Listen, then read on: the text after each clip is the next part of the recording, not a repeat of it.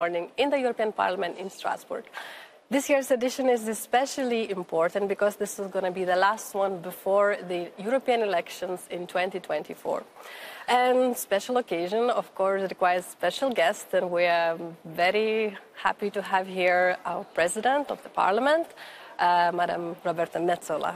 So thank you. Happy to be here. Thank you very much for joining us. Absolutely. And really thank you that you agreed to answer these questions that we are receiving on our social media channels from the people.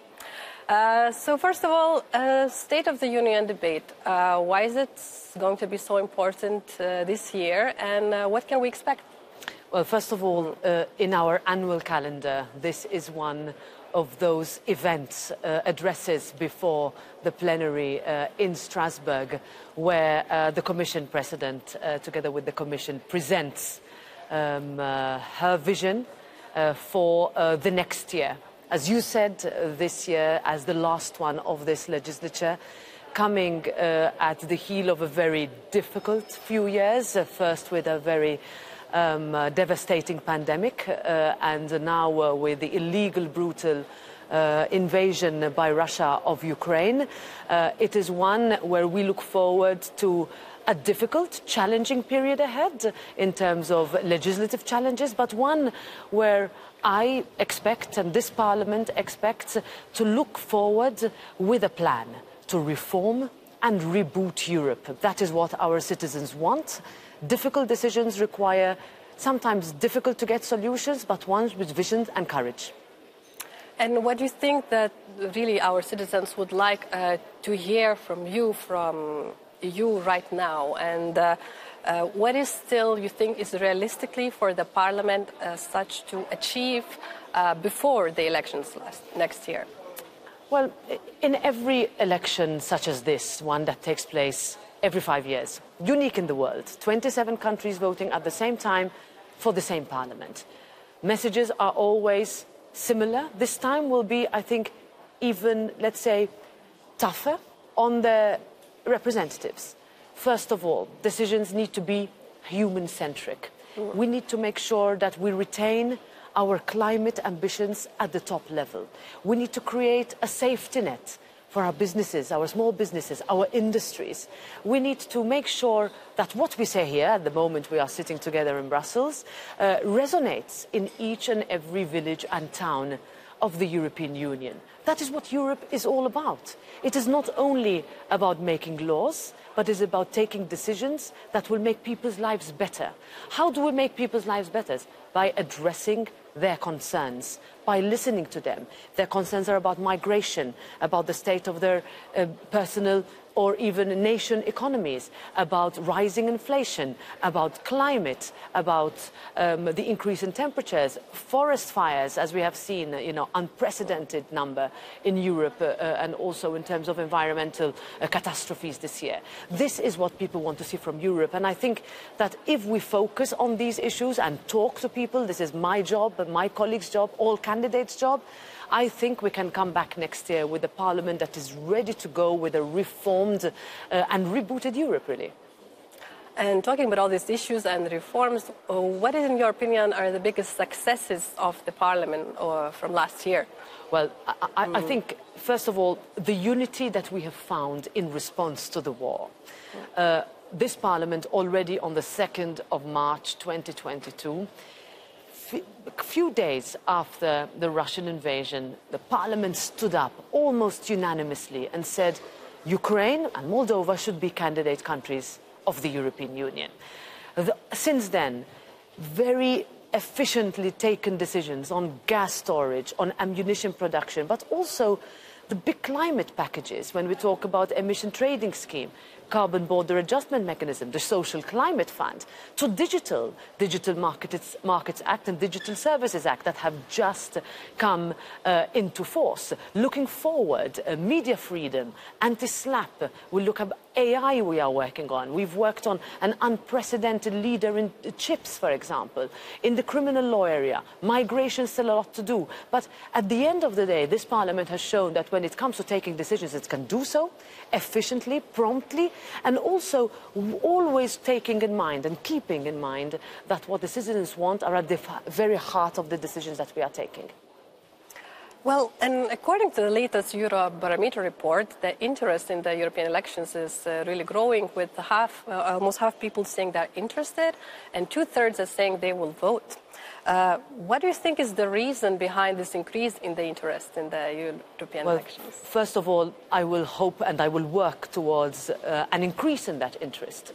I must say that it is due also to the fact that even during the pandemic, this Parliament was at the forefront of pushing through the largest ever financial package that would help economies recover.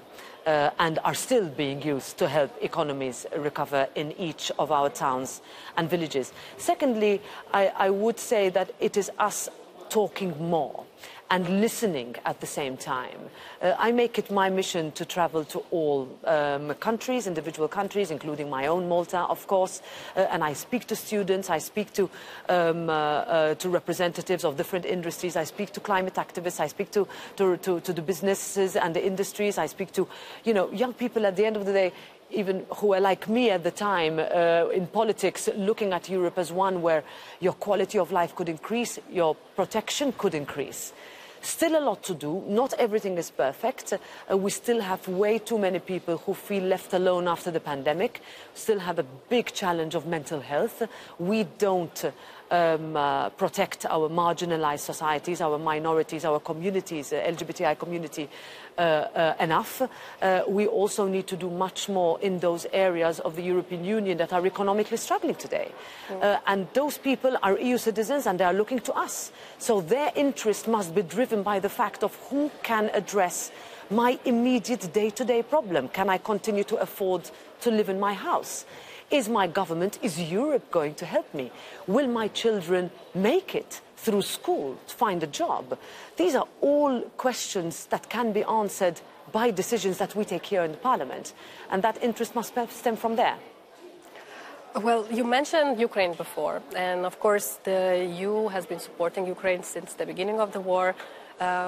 What do you think about the EU response? What do you think about the EU support to Ukraine? And what overall should be the EU's global role? Well, first of all, that response has been unprecedented. I mentioned earlier the very quick decision by this Parliament to grant candidate status to Ukraine and Moldova, but which was then followed by a unanimous decision in the European Council. That was not by chance. It was thanks to Ukrainians who every day are fighting for our values, for our freedoms, for peace, security and stability in Europe. And our response can only be to double down every day in order to make sure that we stand side by side with Ukraine.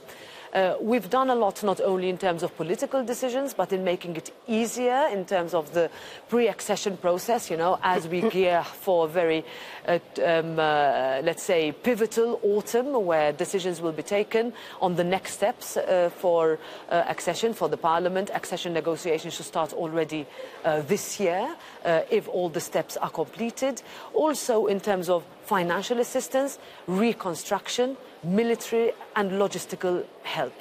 There we can do much, much more. And finally, on sanctions. This Parliament has always pushed to make sure that the already unprecedented packages of sanctions that have been adopted are not only adopted but also implemented by everybody. Every country that is an ally of the European Union that would like to come closer to the European Union needs to fully abide by those sanctions. And we can always go further. We can always find loopholes. We can always make sure that we plug the gaps in order to ensure that these crimes that are taking place every day, a country that is being targeted, bombed every day, that this ends and that we can say that we have peace on our continent once again. Well, you also mentioned the candidate status of Ukraine, and very often we receive messages from people who live in the other candidate states asking about their European path, like Balkan states, when they can expect to become members, and in the meantime, how can they benefit from the EU programs? Well, the European Parliament has been, the strongest ally if we look at Ukraine and Moldova and Georgia, Western Balkans. We have always said, that, and this is not something that we just say, but we really believe in it, is that a larger European Union is a more secure, more stable, more free continent. And I can say this from personal experience, where I went through or lived in a country that saw the transformative effect of being an applicant country to a candidate country to a pre-accession country and then a member state. We're soon coming on 20 years of membership next year. These countries, my country together with 9 others, and then later with Romania, Bulgaria and Croatia, the changes that they have seen have been enormous. The rise in standard of living, in quality of life, in access to opportunity, in rules, better rules for protection, is nothing that would have been possible also in terms of financial stability without the European Union. So my message to all those countries is that yes, each country has its own path, but you will find in this house your friends that will always think of a larger European Union as a stronger and more stable one. And climate change. Climate change is, of course, a very important topic. 77% of people saying this is the most pressing issue right now. So how is Parliament fighting the climate change? And what is it doing? We have been the biggest proponents of having the most ambitious climate legislation on the planet, I would say. You even have other continents looking at what we are doing, how we are managing to keep that balance between being climate ambitious and making sure that our populations are still with us when we put forward such ambitious legislation. If you think about what we have done, for example, in the Social Climate Fund, where we made sure that our small businesses continue to be protected, even when regulation would impose additional costs. When we look at certain legislative instruments that are necessary, but might need, for example, a little bit more time for enforcement in member states. But at the end of the day, and I respond here to those 77%, and this especially after a summer where we saw the effects of climate change everywhere. I don't think there was one country that could escape those effects in terms of either visibility, but living in them. We talked about forest fires, we talk about flooding, flash floods also, mudslides. These are all climate phenomena that never used to take place so rapidly or so often in the past. This is a reaction of a changing climate. And what are we doing about it? This House not only legislates, but spreads the message and goes to different parts of the European Union to say how important it is to take those sometimes very difficult decisions. Yes, they need to be cushioned. Yes, they need to be explained, but at the same time necessary, because we only have one climate, one planet, and we are the last generation of politicians that have the possibility to do something about it, and we cannot lose that opportunity. Well, migration is another very important topic. It keeps being on the headlines. We keep hearing, either we discuss about the integration, or we keep hearing about ships that are sinking in the Mediterranean, or let's be the English Channel. What do you think about the EU's migration policy? Can it improve somehow? We are coming to 10 years of what the audience will remember as the Lampedusa tragedy, when the Mediterranean Sea was called by Pope Francis as the largest cemetery in the world. What have we done since then? That is a question we need to ask all of ourselves. When is our migration policy going to become one that is truly fair with those who are eligible for protection, that is firm with those who are not, with a very coherent returns policy, and that is harsh with those who seek to prey on the most vulnerable people on the planet, smugglers, traffickers? We have on the table a package that ticks all these boxes. It is up to us now to put the legislation on place. We are moving in the Parliament. We have moved quite rapidly on this because we have understood. The last election in 2019, migration was the topmost concern of many of our populations. So we need to be able to say in 2024 that we delivered on those concerns. Now, is everything perfect? Absolutely not.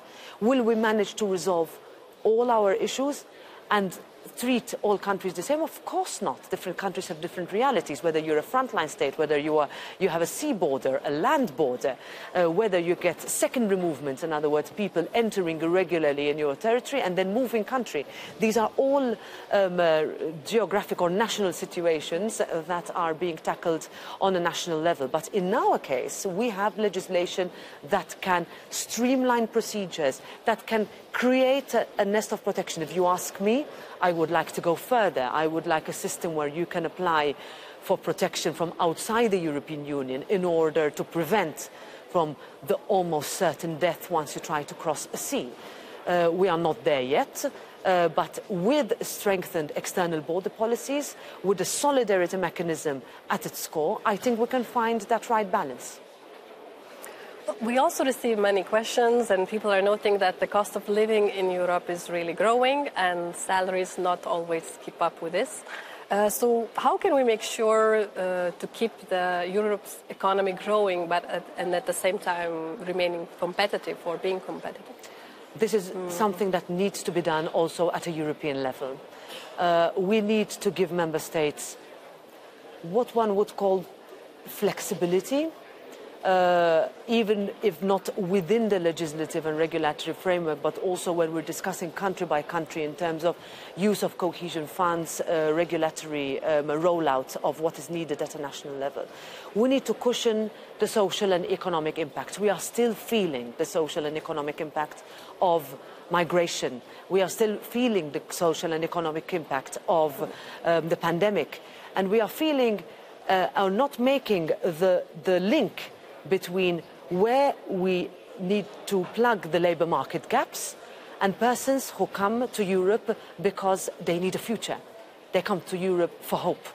And when our citizens tell us, and they are right in telling us, the burden is too much, we feel like we are being strangled. We feel like we have a brain drain. Our young people are leaving. They have no future in their country. We get this from countries in the European Union. We get this from countries that are neighbouring the European Union as well. We also get businesses telling us I have no option but to move my production line outside of Europe. I want to have a Europe that remains a home for everyone, remaining competitive while cushioning those social and economic impacts that are hurting our individuals, our elderly generation, our women in the European Union that are still far away from having the level of equality that we need with men in our union. One last question to you today. Free and open media is crucial for democracy. And what is Parliament? I mean, we have many journalists that making sure that those people, who are in power, that they are put on the account. And what is Parliament doing to make sure that journalists are protected and that we still have a free media? This has been a priority, and you can see with the pictures behind us, mostly since 2017, when Daphne Caruana Galizia was assassinated in Malta, and a few months later, Jan Kuciak was assassinated in Slovakia together with his fiancée Martina Kušnirova. There, the European Parliament stood up and said, we cannot have a union where protection is given in many different areas, where an analysis is done for member states in their economic field, in their justice field, but not in their media freedom, protection of journalists fields.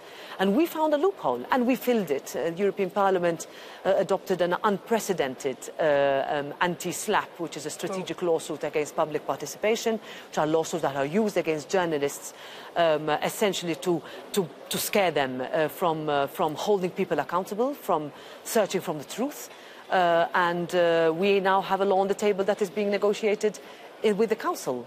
If we had not started that in the Parliament, I don't think that would be on the table today. We're also going to vote in the next days on the Media Freedom Act.